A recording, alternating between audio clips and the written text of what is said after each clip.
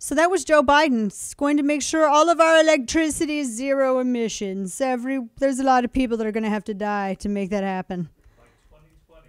Yeah, by 2020, which is in the past. I mean, hell, if Salon can write articles from progressive male feminists who proposition female students for nude photos and get penalized and suspended for it by University of Texas, then does this man really exist? I mean, maybe we are all fake. We're all political and not biological.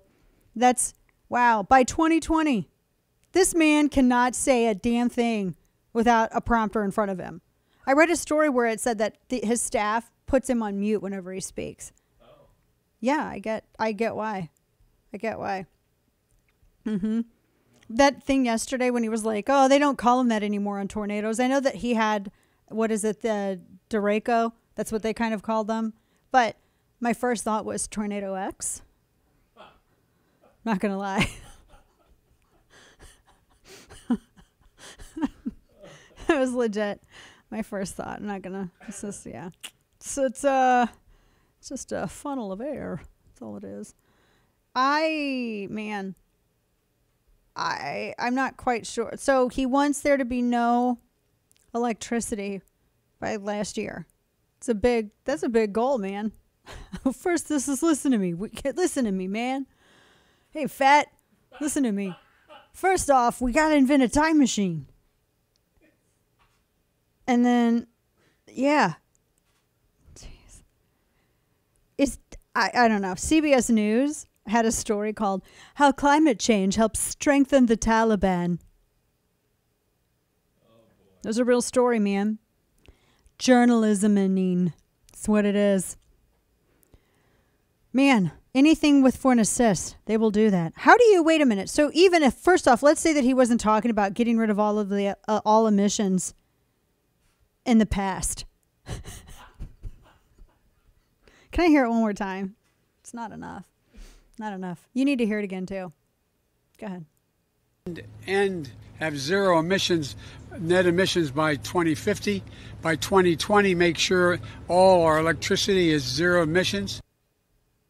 By 2020. Kane, what year is it? We've run out of time. It's 2021. We are so out of time. Wait, do we all have the dead polar bears and everything and all the ice is melted and everything's bad, right? Yes. Okay.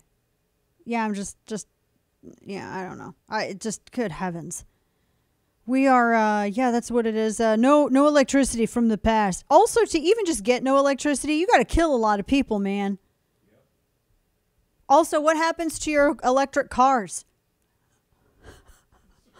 Oh, damn, I didn't think that one out. Golly. We need to have all electric cars also. We need no zero emission powered electricity, even though all of our electricity is powered by coal powered plants.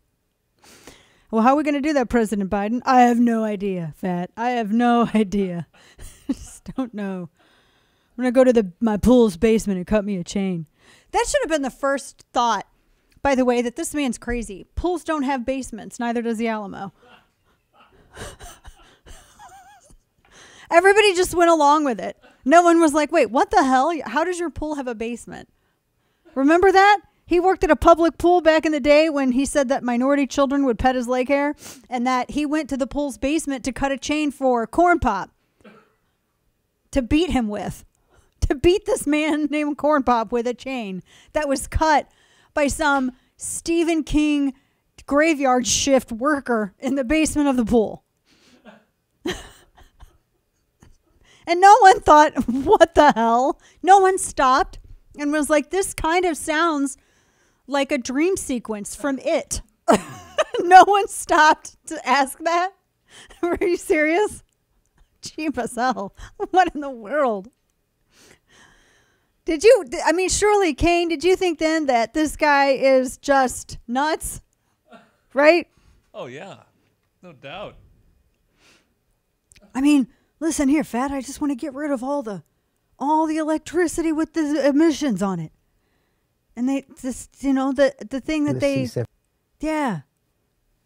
He is the male equivalent of such as maps, such as. He is that male equivalent. Can you pull that up? Because I need people to understand if Joe Biden was a girl, it would be this person.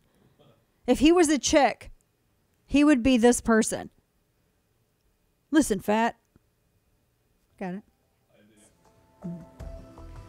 I personally believe that U.S. Americans are unable to do so because some people out there in our nation don't have maps, and I believe that our education, like such as in South Africa and the Iraq, everywhere like such as, and I believe that they should, our education over here in the U.S. should help the U.S. or should help South Africa and should help the Iraq and the Asian countries, so we will be able to build up our future for our. My favorite, the real MVP of that was it was Mario Lopez, who had to stand there and then go, "Thank you."